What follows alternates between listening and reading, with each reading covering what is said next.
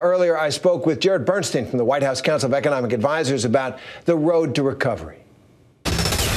Jared, thanks very much for joining us. My pleasure. So Chairman Powell on the Hill is saying the economic recovery has progressed more rapidly than many expected. Most economists now see booming growth ahead. Given that, how long do you think until people feel we're back to where we were before the virus hit? I think that's going to take a longer while than some of the aggregate statistics would show.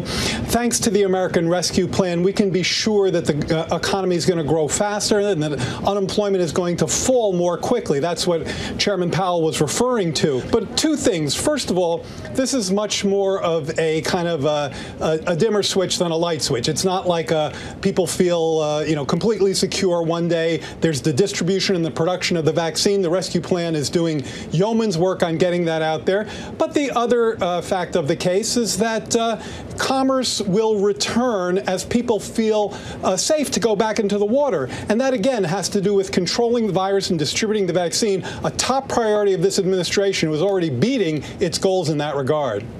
People need to get their shots for the economy to get going, as the president's said. Well, ABC News has confirmed the next steps President Biden's looking at, this stunning, really giant new spending plan to be presented to him this week. I assume you're part of that. Could cost as much as $3 trillion is what we're hearing. So that's a lot of money. What would the plan do? And what does it do that the pandemic relief package, the American Rescue Plan, doesn't? Yeah, that's a very important question, and I like the way you teed it up, because these are really separate but complementary pieces of legislation. The rescue plan gets us, finally, something that heretofore hasn't occurred, to the other side of this crisis so that we can launch a robust, reliable, racially inclusive economic expansion. Can't do that if the virus is still on the land.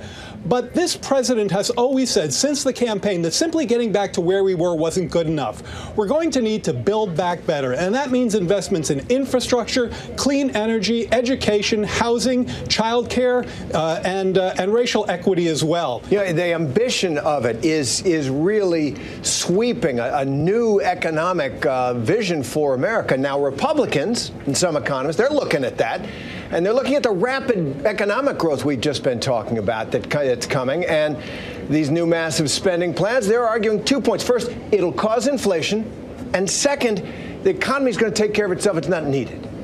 Yeah, okay, so again, well keyed up there, because there are two issues there I want to speak to. One, new economic vision, and two, faster economic growth.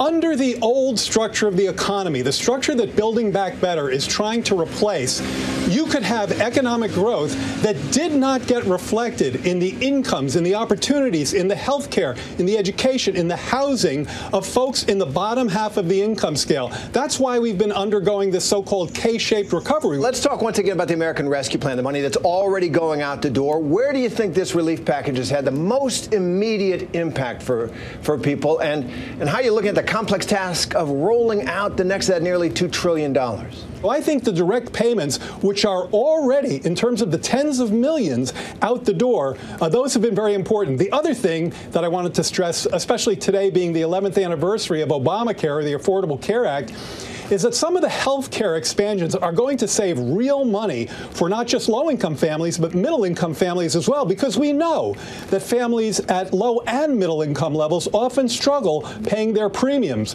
So this shores up Obamacare, and I want to talk about that because President Biden is set to mark the 11th anniversary of the Affordable Care Act, Obamacare, being signed into law. You know, more broadly, how do you think that law has affected how people pay for their health care in general, in this pandemic in particular? And what's at stake in the Supreme Court, which is set to rule on whether that law can stand without that individual mandate in it?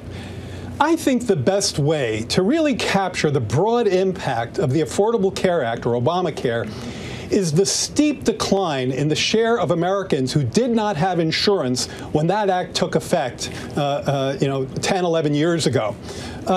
This was the largest decline in the uninsured rates since Medicaid and Medicare came on the scene. All right, let me just repeat that so people understand.